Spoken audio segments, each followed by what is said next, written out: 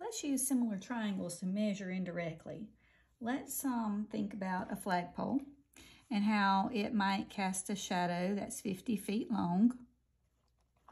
And at the same time of the day, it's very important, it's the same time of the day. That would be because the sun is going to make the shadow. We need it to be the same length of shadow.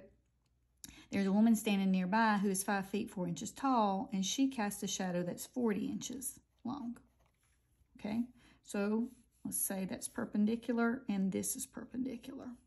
Let's turn the 5 feet and 4 inches into inches. We know there's 12 inches in a foot, so 5 times 12 would be 60, and then we have the 4 inches, so that's going to be 64 inches.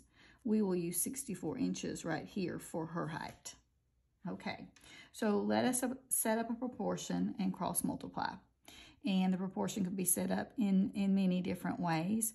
For instance, you can take this X feet, the height of the flagpole, and it corresponds with the 64 inches, and you could put that on the bottom.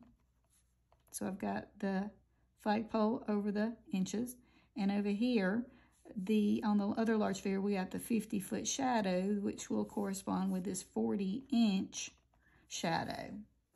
All right, so 40 times X is 40X, and 64 times 50, let's see, 64 times 50 is 3,200. Then we divide both sides by 40,